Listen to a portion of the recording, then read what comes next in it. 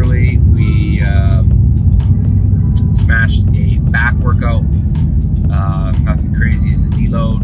And now we're heading to Saskatoon because I'm getting my injections into my ankles. Long story short, I broke my ankles in 2010. It was a workplace accident. Fell off of the second story of a house, off of the floor. Yeah, long story short. Why did I fall? I was going through a lot of health issues, guys, at that point in time. I'll have to save that for a podcast or something, but kind of self-induced health issues. A lot of drinking, a lot of party mode, a lot of recreational drugs. So I wasn't functioning properly. Probably shouldn't have been working, really. But anyways, we are heading to Saskatoon. Gonna get these injections. I usually get them about every 3-ish months. Instead, in Turkey, I signed with the bottling agency there. Just what it's looking like. We're going first. So I don't know when I'll actually be back to be able to get more injections, but whatever.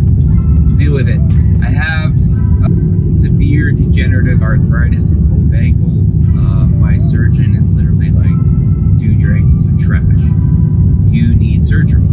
So I'm just prolonging surgery as long as possible, because what it ended up being would be fusion of basically subtalar joint. So I lose a lot of inversion and eversion, a lot of like inversion and eversion. I would still have a lot of plantar and dorsiflexion, but yeah. So then more limited range of motion. I would be pain-free, but I would have limited range of motion, more limited, and that could just lead to knee issues, hip issues, things like that, back issues. So we're trying to prolong surgery as long as possible. Also, surgery is like 1 year per leg to get, if I was to actually do the surgery for the rehab and everything. It's like 1 year per leg. I would literally need 2 years of my life just to sit around and do fucking rehab. So we ain't doing that. Probably never. Unless until like when I'm a millionaire and I can sit around, work from home, and not have to worry about when I'm old and fucking don't squat anymore. Probably always fun. Anyways, usually I stay overnight in a hotel, spend the night in Saskatoon. I usually kind of try and make it a relaxing weekend, but it seems like every time I go there, something's always come up. My agent literally was just like, I have an audition for you for this TV show, for this role in this television show. They're asking if you could do the audition today at like 3 p.m. Zoom time. I'm like, I'm going to be in Saskatoon. My appointment's at 3. So it's like, it's always crazy like this, man. This is at no, like, fault or anything of my agent. She's passing on the information, and they're actually, that's just the way that it is. They speed it up. It's always just like, let's go, go, go, go, go, and then you never hear from them. So anyways, I'm gonna have to do this audition tomorrow. I have the lines with me. I literally print the lines out at home. So I got the lines with me, and we're just gonna be basically running through this scene. I got the lines somewhere. We're gonna be running through this scene, basically on this whole drive, working on my expressions. And then we're gonna try and record this tomorrow. Tomorrow they're filming this TV show in May. So fingers crossed. It's actually right up my alley, guys. Wait till you see if I get this when I get this role. Wait, it's perfect, actually. That's why my agent was excited too. She's like, "You're so perfect for this role." So, anyways, head to Saskatoon, guys. I was gonna do a little bit of like raw vlogging, but I got this audition, so I'm gonna be probably working on that after my appointment, after seeing my surgeon. So I don't know how exciting it's gonna be, this raw vlog. We will see. Either way, come along with me. I'll show you the hotel. I'll show you the injection before and after. I don't know if I can record in the actual procedure room. We can actually record,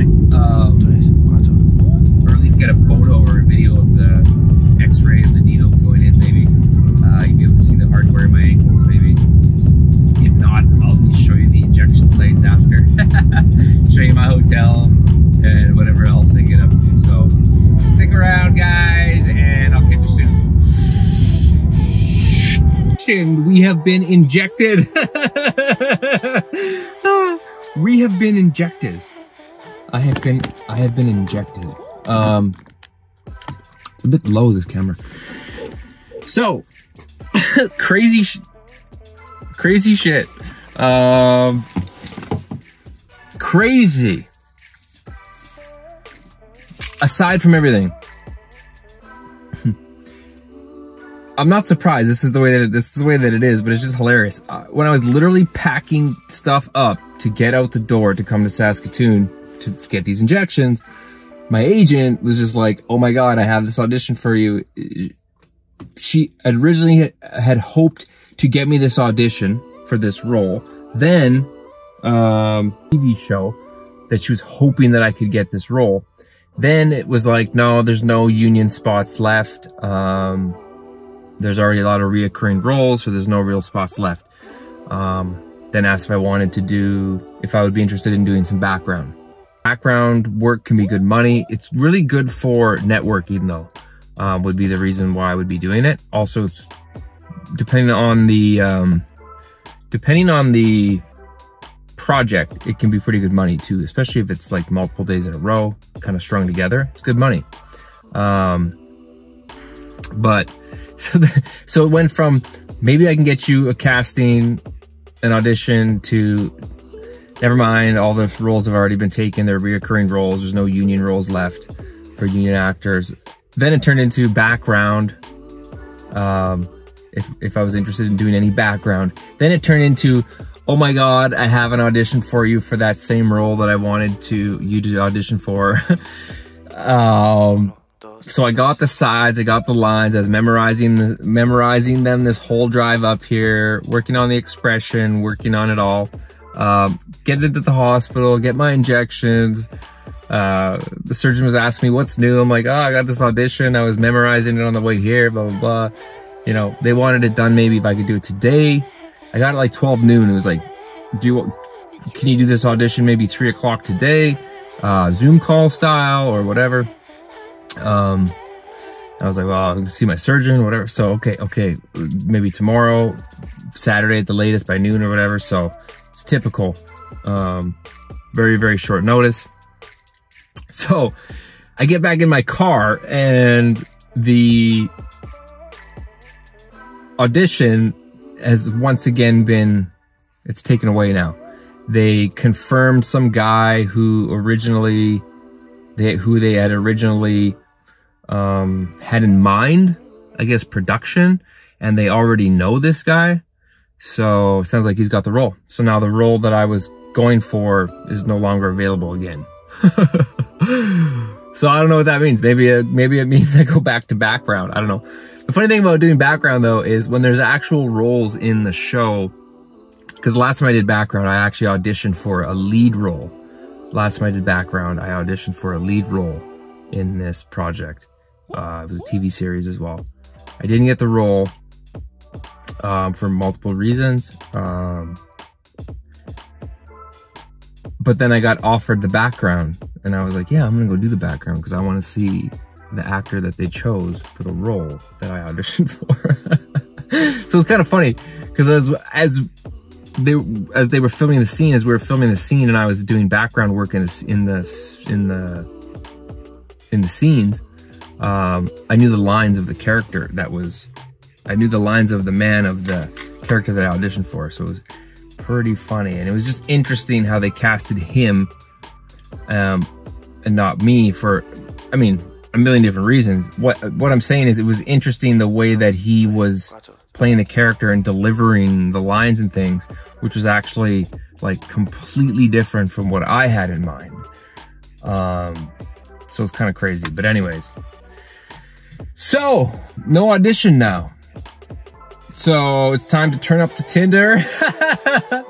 Time to turn on my hotspot for Tinder and for Bumble. I'm gonna turn on all my hotspots, and get a swiping. You feel me? Kidding. I'm going to head to the hotel. I'm gonna do a bunch of I got some client work now because I had this audition. I got a whole bunch of shit, guys. Clothing stuff. UPS called me today. That's crazy. I got that set up. UPS, crazy. Saving like 52%. Like, guys, we're going extreme with the clothing. Anyways, I'm rambling. I'm gonna catch you guys. We'll see you guys at the hotel. Oh, I took pictures of my ankles of the injuries, so now everyone can see. I'll put them in the video. Check them out. Yo, what's going on, guys? So we are heading back to the hotel. I was doing some Instagram stories, so I just want to make sure I vlogged on here, but you will see the little bit of ink in between the hairline joints to where I literally have no joints left. The surgeon injects the ink, then that way he can see where the joint is, because the joints are literally like, there's no joints left. I have no joints left. My entire ankle and foot bones, ankle bones, subtalar joint, navicular joint, talus, guys, they're all trashed, okay? I need surgery on both. It's literally 1 year of rehab per foot. I do not have time for that, but I'm also told it's inevitable. There will come a time where the pain is too much, when these shots no longer work anymore. So he injects the black ink in there into each ankle, and then he injects the corticoid. It's not cortisone, but it's corticoid. It's a part of the corticoid family. It really brings down inflammation. So it's basically cortisone. Brings down inflammation. They use it to treat cancers, stuff like that. If it was like, they might even do it like intravenously to treat certain cancers and things. For me, it's direct right into the spot. It doesn't circulate through my body, if that makes sense. It's localized in one spot. So I don't have generally the side effects that would come along with something of that nature, which would be like suppressed autoimmune, probably hormonal endocrine types issues. Yeah, because you need inflammation too. You couldn't build muscle. I'm already skinny enough. Anyways, guys, we're gonna head to the hotel. Come with me. I don't know what I'm gonna get up to now. I have an audition. I don't have an audition anymore, but I got a lot of work. But I think I'm actually gonna run around, take my camera around, get my ankles moving a bit, walk around town for a little bit. So I might actually see if I can. I think I'm downtown here, and I think there's a Sport Check downtown, maybe in Midtown. I want to pop into the Sport Check because I have a client who we want to get her some Olympic lifting shoes, the lifted heel, the Olympic lifting, the oldie shoes. It's been hard to find because she's petite, and she needs like a size 0. I don't actually, she doesn't need that small of a size. It's a pretty standard size. I want to say it's like a size 6 or something. So it's like lots of women have size 6. But anyways, I might do that. So, and then I still got some client check-ins. I got some stuff to deal with UPS because we're taking clothing next level. I've got designs, t-shirt designs. I've got orders, sample orders, my athletes, my sponsored athletes, all kinds of stuff, guys. So, stay tuned.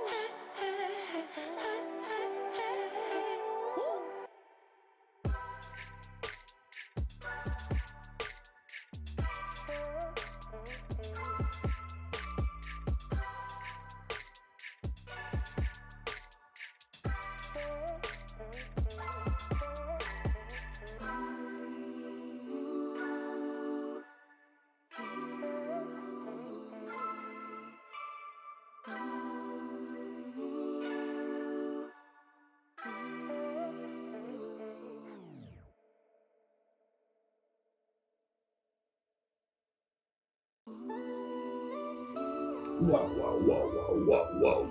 183.2. Insane. That's insane, guys. Let me explain.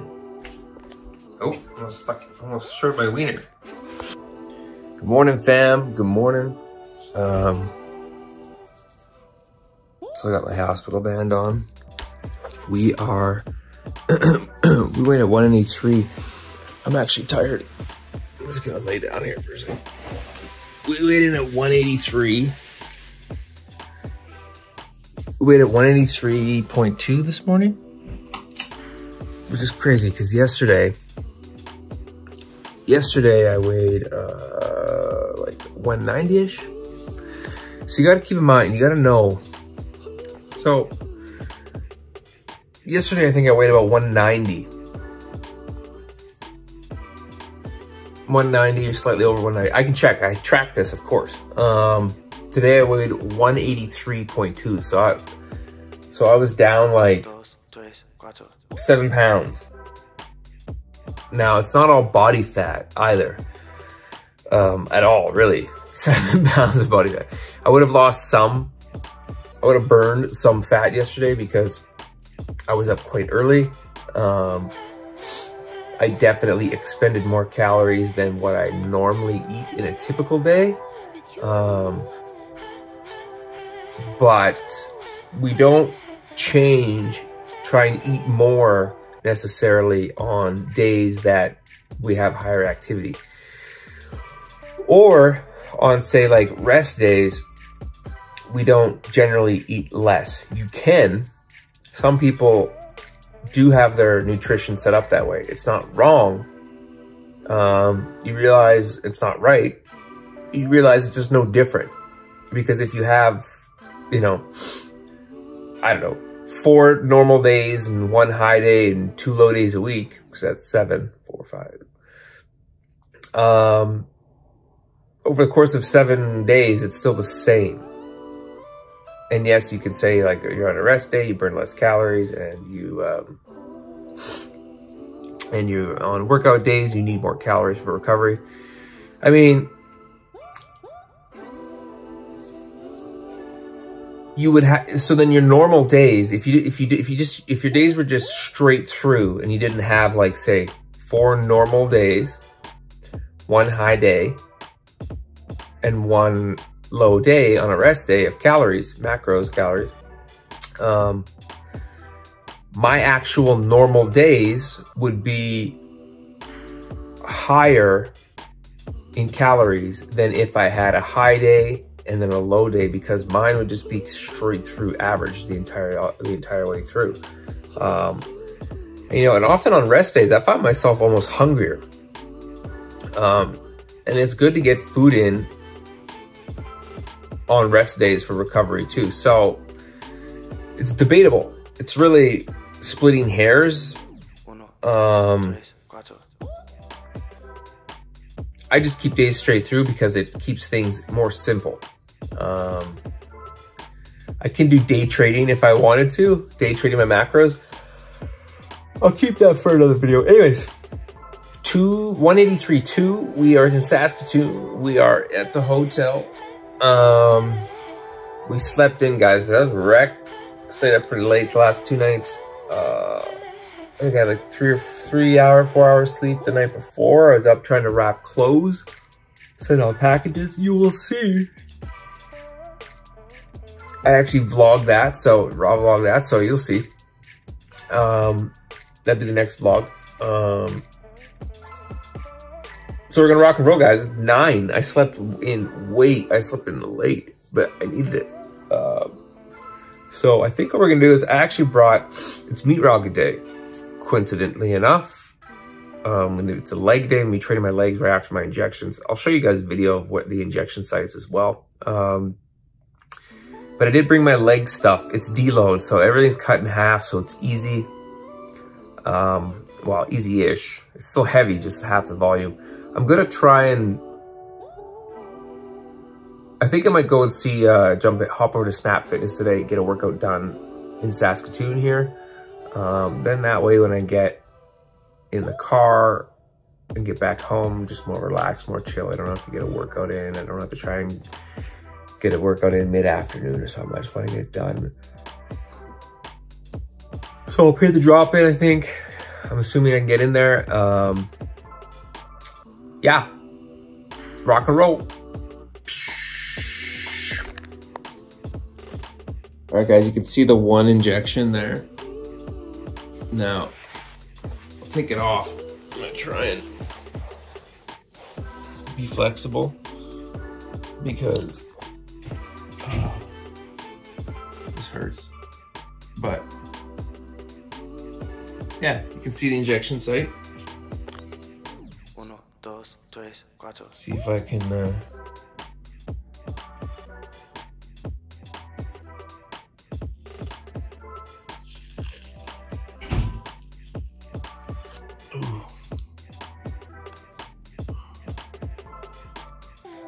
little bit of blood. You can see the original injection site. That's a scar that where it was cut in order to do the surgery, in order to do the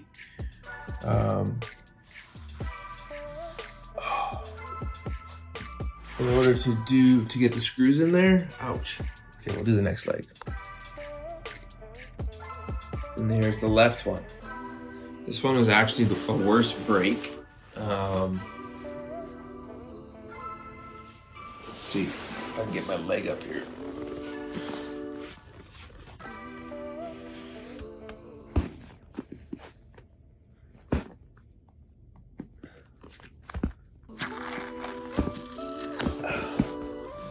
A little bit of blood. This one doesn't seem to be as bothered as the other one. Anyways, what is going on, guys? We are obviously not in gym clothes because I called the gym and there's apparently no one on staff today on a Friday morning. I don't know. There's no one on staff. That's what their answering machine said. So we're going back to Regina. I'll probably hit a leg workout there, I guess. Maybe later in the afternoon, but whatever. That's what we do. So maybe I'll vlog a little bit of the rest of this day and I'll call it that. Yeah. Just did some progress videos, progress pictures in the hotel because I knew I was going to be stupid shredded. And this is what happens, guys, when you stick to the plan no matter what. When you stick to the plan no matter what, okay? Guys, this is what happens regardless of what's happening, you stick to the plan. Whether you were up late before, I was up late last night, the night before, I was up early this morning yesterday, went to the gym still, stuck to the plan, traveled all day, brought some food with me, hit my macros. This is what happens when you stick to the plan. You get results like this, okay? You just stick to the plan regardless of what's going on, 99% of the time. When you can't stick to the plan, then there's strategic things that you can do, and that's where a coach would help for sure, to keep you from doing silly things or extremes. But anyways, this is what happens when you stick to the plan. When you stick to the plan, you get results. I didn't overeat a bunch of food yesterday because I was traveling. I used it as an excuse. I didn't overeat a bunch of food yesterday because I knew my activity was going to be higher than normal. And I was going to burn more calories.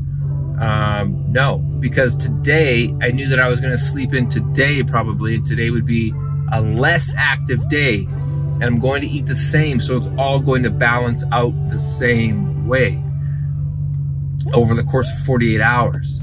And it simplifies things, and there's none of this like fasting now or carbs at this time, carbs at that time. That's overcomplicating things, guys, 99% of the time, okay? Majority of the fit population does not need to be concerned about meal timing at all, zero. So yeah, this is what happens when we stick to the plan. Hit the macros, stick to the gym, get the workouts in, get shit done, because you are going to reap a little bit of fat loss benefits like I did yesterday, being on a burning a little bit more calories, but I also sat in the vehicle for a 3-hour drive, remember? So you can reap the benefits of a little bit of fat loss. Woke up shredded today, right? Now, there's gonna be a rebound, okay? So today, I'm up later, so I'm gonna be eating later, I'm gonna be drinking water later. I might even probably even get to bed later because I slept in. So when I weigh in tomorrow, I'm not gonna be as shredded. I'm probably gonna be, I dropped like 7 pounds, and I'll probably jump up somewhere back up between another 3 to 4 pounds, maybe half of that.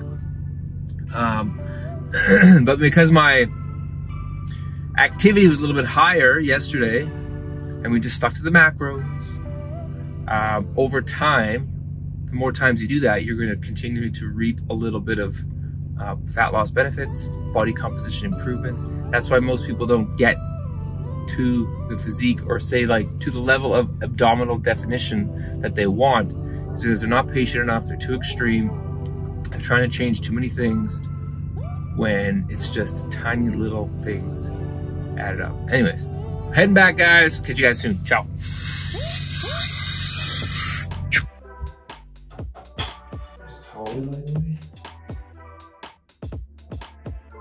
Okay.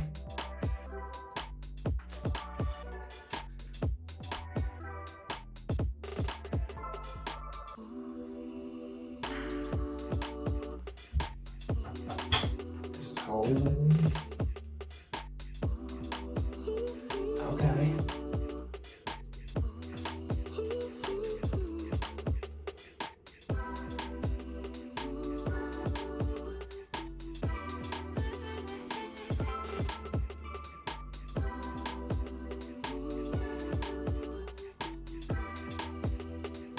Uno, dos, tres, cuatro.